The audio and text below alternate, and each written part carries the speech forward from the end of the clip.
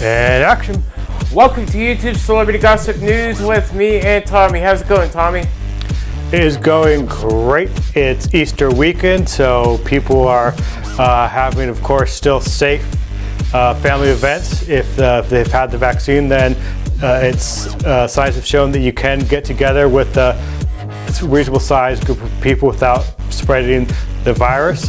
But if you haven't yet, still be safe. And great weather. Right, great weather here in Washington too. That's great to hear. And happy Easter weekend. We got some YouTube Celebrity Gossip News, so let's get to working. Here we go. Chris and Tommy.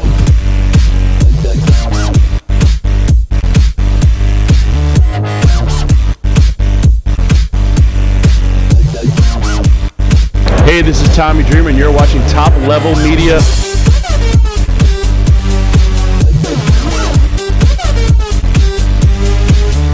Hi, I'm Rhino, and this is Top Level Media.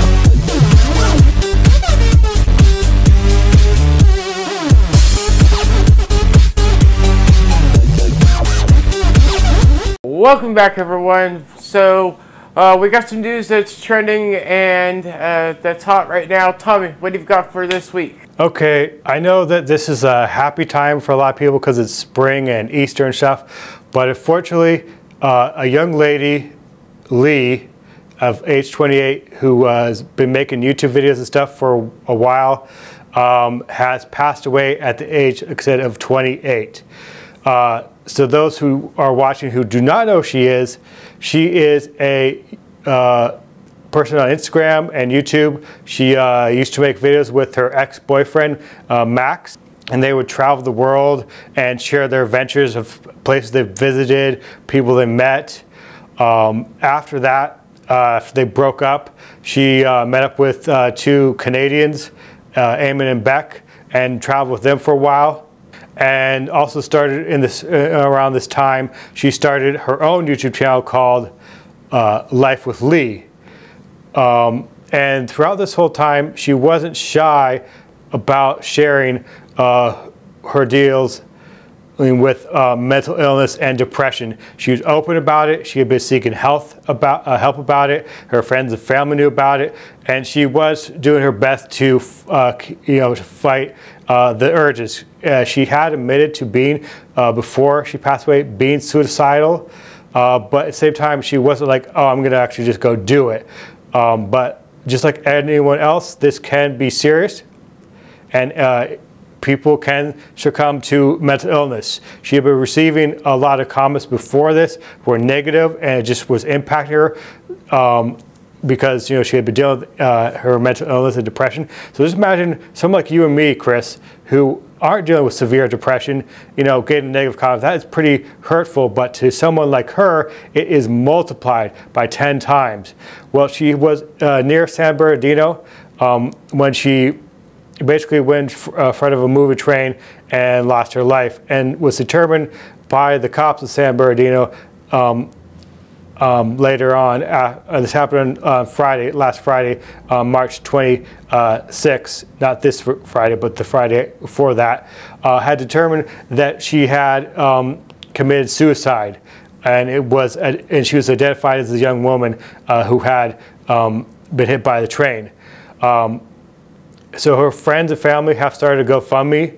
We'll have a link down to that. And the purpose of this GoFundMe is not to pay for her funeral arrangements or anything like that. It's to raise money to give to organizations, give to events and stuff that brings awareness to mental illness. That's really sad to hear that how she ended her life.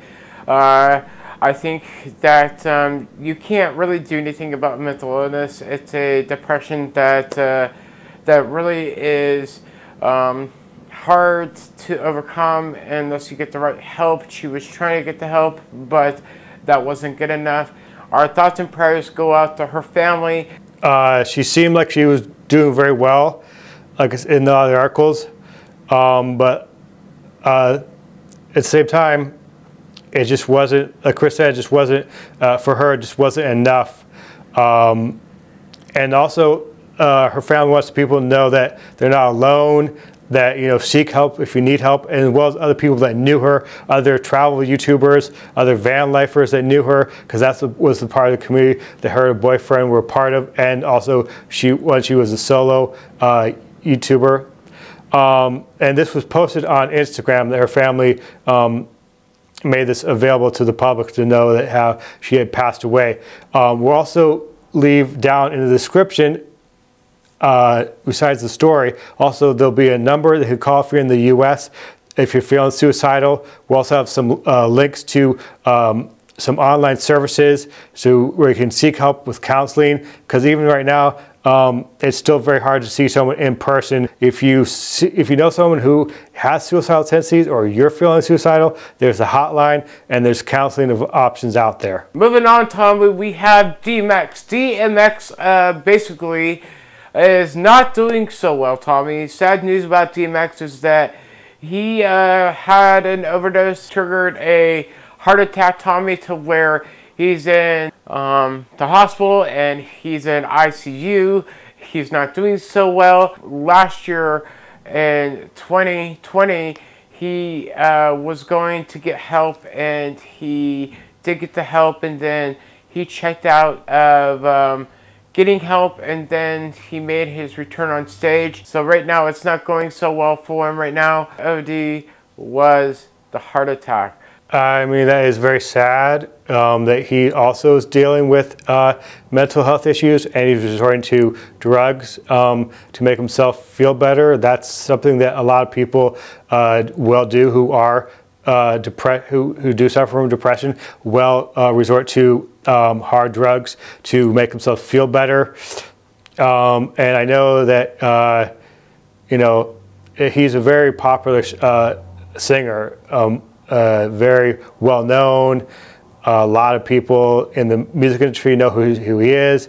So it's very sad that he had to, you know, was on the mends, but then had a relapse. So Tommy, he did also, you know, perform in 2020 against Snoop Dogg last year. So he was in good health when he got back on stage to do his thing with Snoop Dogg, and over 500K saw this battle that he did and Snoop Dogg did, and it was quite good. I mean, that is incredible. He was able to do that with Snoop Dogg, and I know Snoop Dogg's actually talked about his relationship with DMX, and also his own personal battle with depression too, recently. Right. A lot of people are having issues with depression. This pandemic has not been easy. Be strong, and if you feel yourself slipping away from people you love, seek help, and also check in with people from time to time. Right, and also talk to somebody that you love. You got friends, hopefully you have family out there that will listen. Even if it's a neighbor that you get along with or a coworker, talk to them. It really does help. That's all the news that we have. Tommy, what can people do? They can click the subscribe button. After that, you can ring that notification bell, let you know when we post up new videos. Be sure to make it hit all. Leave a thumbs up, helps out in the algorithm. And share it with your friends and family. All right. And this has been a Top Level Media. Stay safe out there. All right. Bye, everyone. Bye.